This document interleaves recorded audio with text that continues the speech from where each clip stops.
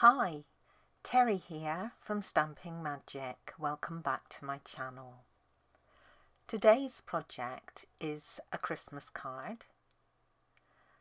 I've used the Peaceful Deer stamp set together with the Deer Builder Punch. I've also used papers from the Tidings of Christmas Designer Series paper pack. And I've created a spinner tunnel card.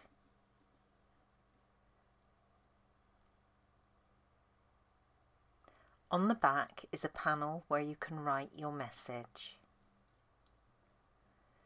Now all you need to do is twist the deer around and then close your card. And then you can put it in your envelope, and when the recipient receives it and open it, the deer will spin. Isn't that fun? Now, when I made this card, I made quite a few mistakes.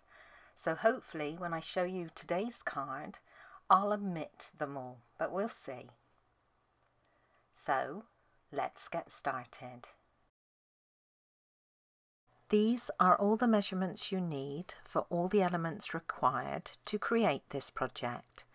So if you're interested in reproducing it, take a screenshot so you can refer to it later.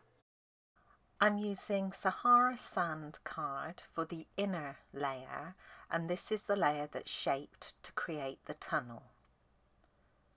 Now this is as wide as the card base, but it's just a little shorter.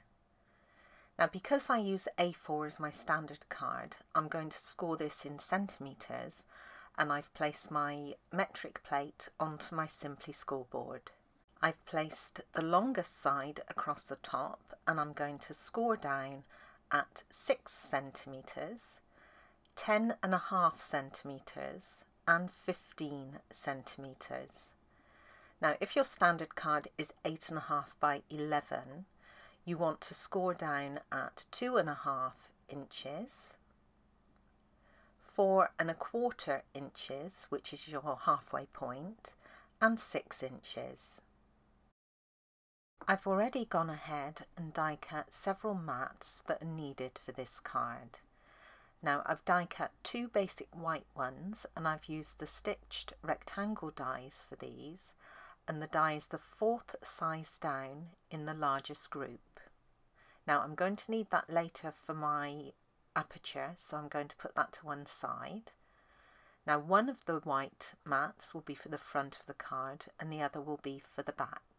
I've used one of the scalloped contour dies to die cut the remaining mats, and it's the 2nd size down.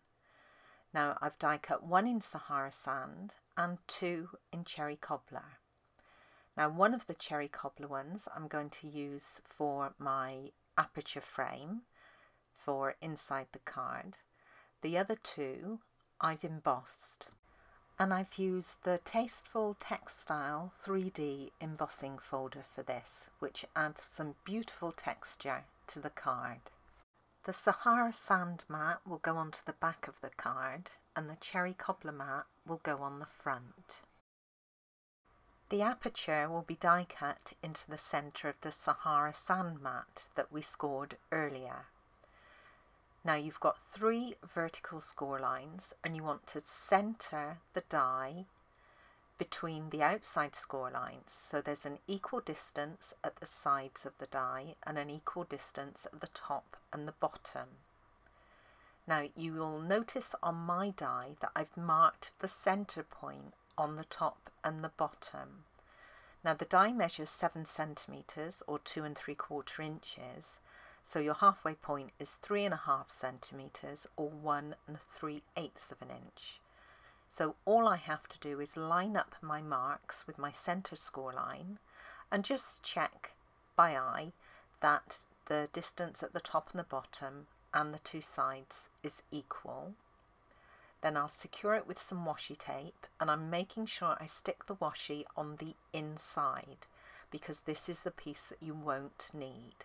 So if when you remove the washi it tears, it's no big deal. Once you've run it through your die cutting machine and created the aperture, you can create the frame for it. Now I'm going to create the frame from the Cherry Cobbler mat that I put aside earlier, and I'm using the same die that I just used to create the aperture.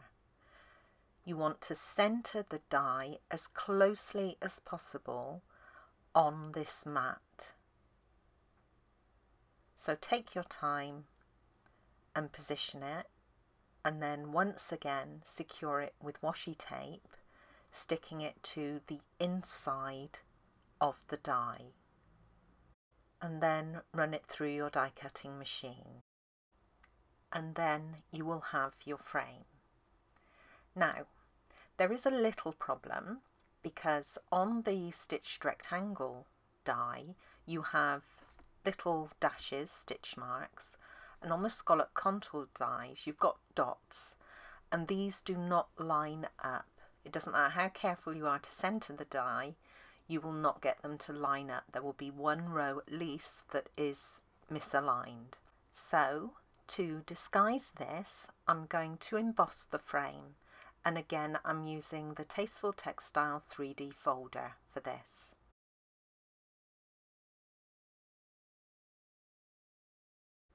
And once it's been embossed, you won't notice that you've got a mix of dots and dashes. I was hoping I would be able to create this card mistake-free, but no. So although you see me adding the frame now to my card, you don't want to actually do this at this time. You want to stamp the centre of your Sahara Sand mat. It's much easier to stamp it while the frame isn't there. And then once you've stamped, which you'll see in a minute, you can add your frame. Now when you apply the glue to the frame, you really want to get it right to the top edge of each of the scallops, so you don't get any lifting and catching. Then you can position it over your aperture.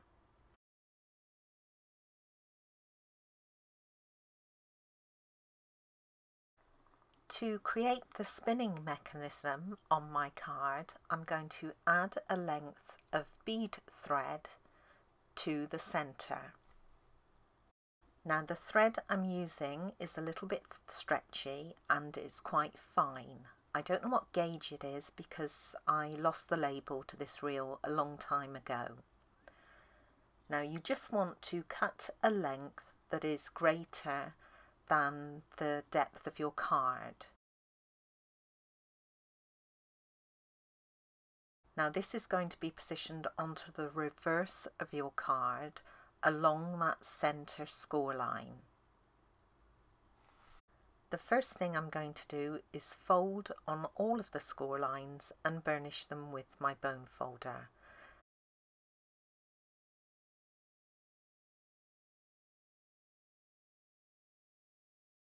You want to secure the plastic bead thread with some strong tape adhesive, and I'm using Teri tape for this.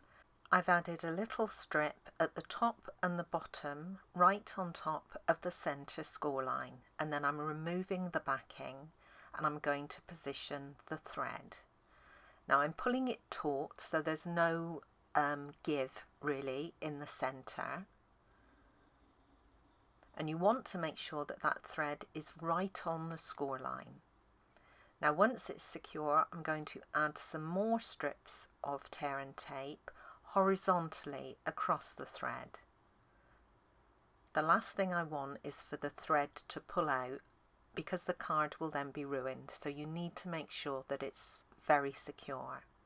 I've added 3 small horizontal strips, then I can remove the backing, and then I'm going to take the excess thread at the top and at the bottom and wrap it round and stick it on to these horizontal strips.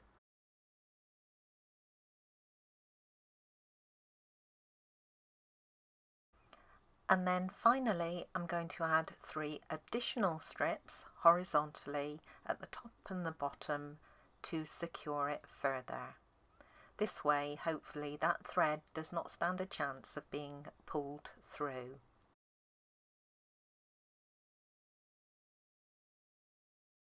I'm going to use strips of printer paper to cover all of the sticky mess on the inside of the card.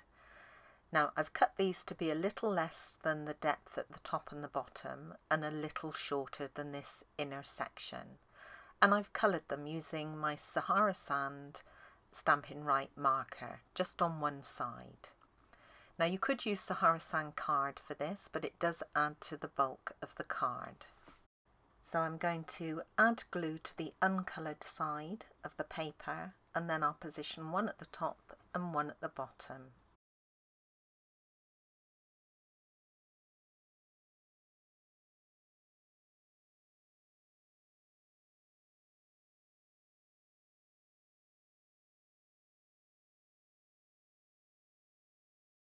You can use your embossing buddy to remove any remaining stickiness that's left, and then you want to refold on that centre score line.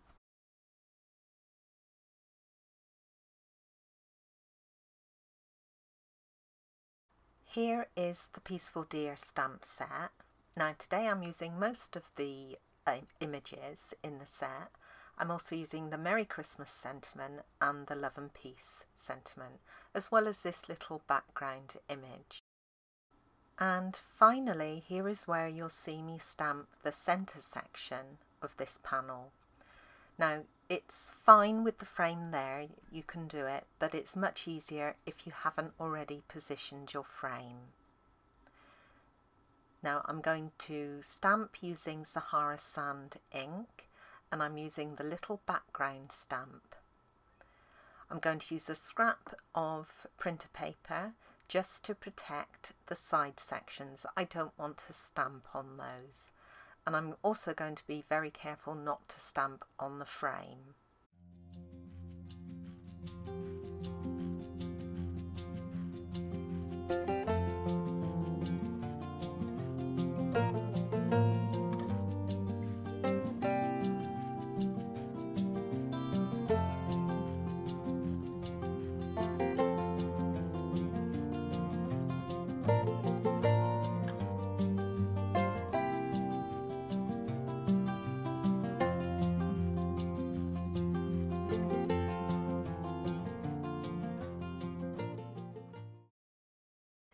You need to stamp 2 deer for the centre deer, the one that spins, 1 normally, and then you need to do a mirror image as well. So you can position these back to back. I'm going to use my Stamparatus to do the stamping for these because it's much easier when you're doing a mirror image. I'll be stamping on normal weight basic white card, and I'm going to use my silicone craft sheet to help me stamp the mirror image. Now first of all, I've just placed my craft sheet underneath my basic white card, and I'm going to stamp my normal deer. So I'll position my stamp, pick it up with the plate, ink it up with early espresso ink, and stamp it down.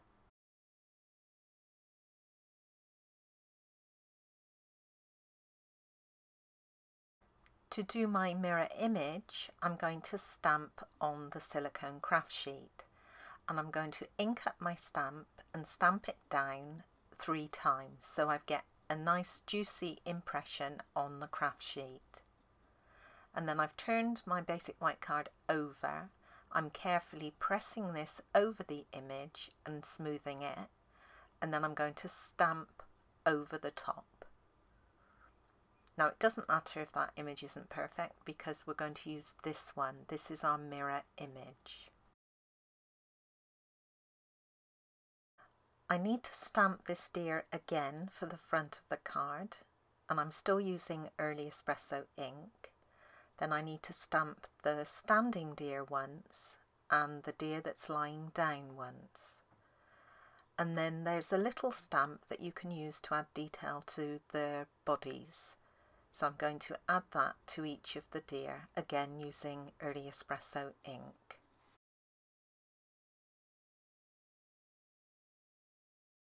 I'm using crumb cake ink to stamp the sentiment for the inside of the card, You could use Sahara Sand, but I think it's a little pale for this.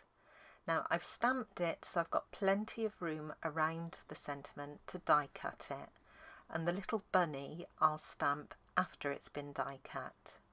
The Merry Christmas sentiment will be stamped on top of the white die cut mat that I'm using for the front of the card, and again I'm using crumb cake ink. The bunny will also be stamped on the bottom of the white mat that's going on the back of the card, and this is in Early Espresso ink. I'm using Evening Evergreen to stamp all the trees on the front die cut mat. I'm using full strength ink for the large tree, and then I'm going to stamp off for all the others. And I'm just using several of the tree images in the set. I'm then going to use Sahara Sand ink to stamp the little shadow underneath where the deer will be positioned. For the antlers, I need to stamp 2 images for each set of antlers, and I need 3 sets. So I'm going to stamp 6 antler sets all together.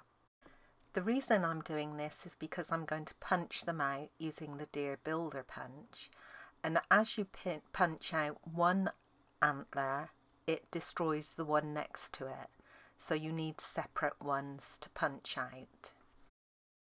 I've gone ahead and die cut the sentiment for inside the card, and again I've used one of the Scallop Contours dies, and it's the 2nd size up that I've used. And when I die cut it, I made sure that the sentiment was positioned towards the top. I can now stamp the bunny in Early Espresso ink towards the bottom at the centre.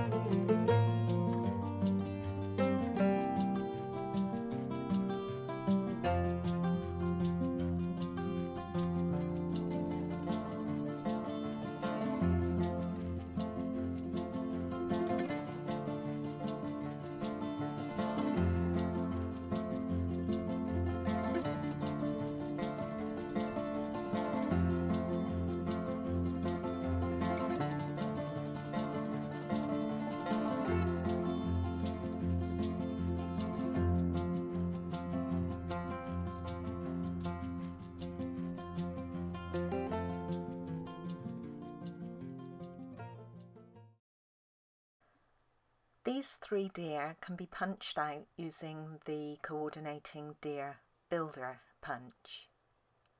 The other 2 deer need to be cut out by hand.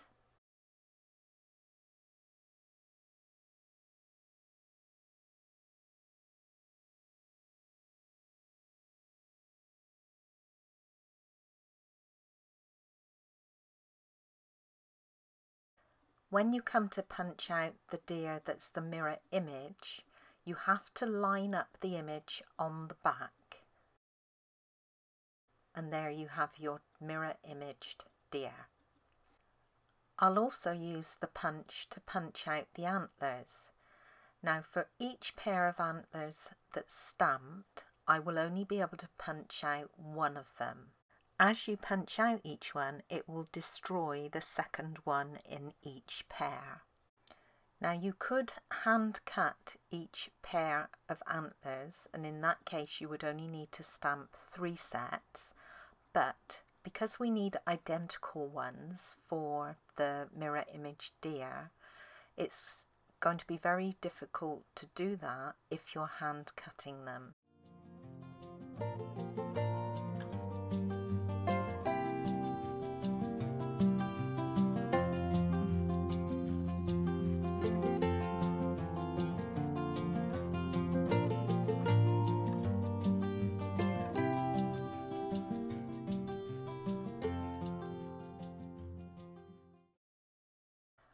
I'm firstly going to attach the antlers to the deer that goes in the spinner. Now I'm just adding a dot of glue to the bottom of them, and then I'll place my deer's head on top. Then I can flip it over, add glue to the back of the antlers, and then glue a second set on top of the first. And these will match perfectly because they were punched out. I'm now going to turn my mirror image deer over so the right side is facing downwards onto my grid paper, and I'm going to use one of the lines on my grid paper to show me whereabouts to add my adhesive so that it will hold the spinning thread. Now you want to place adhesive from the top of the ear to the bottom of the foot so that there's as much adhesive as possible attached to the spinning thread. And some of these pieces are tiny. I've added adhesive from the top of the left ear to the bottom of the left foot. I can now bring in my Sahara Sand panel and line up that thread with the line on the grid paper, so it's going from that ear to the foot, and then just press it onto the adhesive. I can then add glue to the back of my deer with the antlers. Don't add glue to the top part of the antlers. I didn't mean to do that here.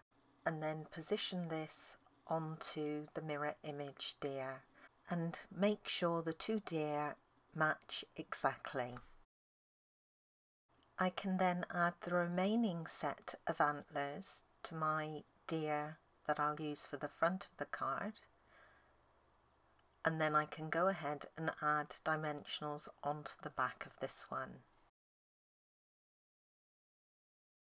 My card base is in Cherry Cobbler, and this is half a standard sheet of card scored in the middle and folded to create a side opening portrait card. Then for the front of the card I have a Sahara Sand mat and some of our Tidings of Christmas designer series paper. I also have my die cut panel, my white stamped panel, and my deer with the dimensionals on the back. Now for the inside of the card base I have some more of the Tidings of Christmas designer series paper, and I've marked the halfway point on the top and bottom edges.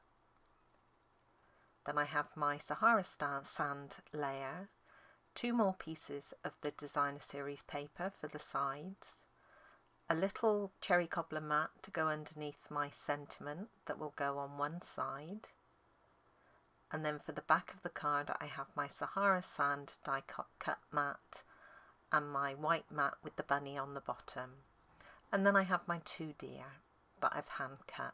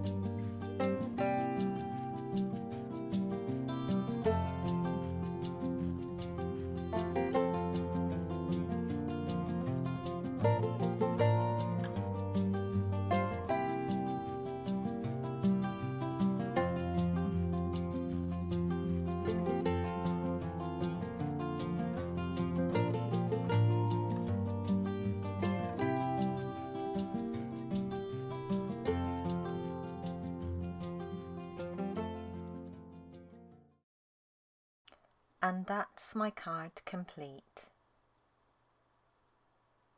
It's very pretty. Now to make it spin, you just wind up the deer.